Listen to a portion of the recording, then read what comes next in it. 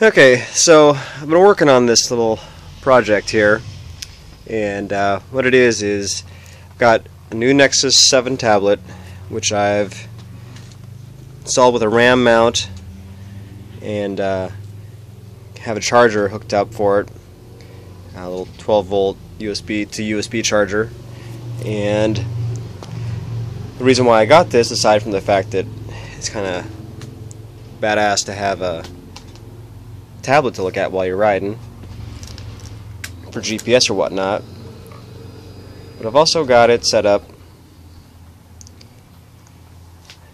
I don't know if you can see it here, with the program Torque.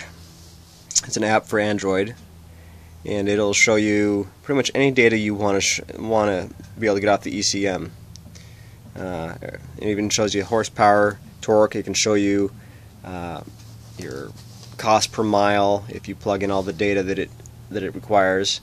And then one of the things I like about it is it gives you the GPS speed. It also hooks up through GPS, so I don't have to rely on my inaccurate speedometer. I can actually get it from the GPS. Aside from all the gauges and bells and whistles you could ever want, I don't know if you can tell here. You can tell your accelerator, your rate of acceleration, your coolant temperature, intake air temperature, things like that, throttle position, a slew of other options that I don't even get into because I don't even know what they do most of the time. But there's a few other things you can do with it. It could be a diagnostic tool, just like you would if you plugged into the ODB2 port. And the track recorder is pretty cool. I've taken some videos on the phone. I can't take it on the tablet because it doesn't have a front-facing camera, but yeah, unable to connect the camera, it says. No kidding. Basically, you can put all the different dials that you had on the other screen on this screen, but it'll also record video, and it'll even overlay it over like a Google map, so you can see where you're going.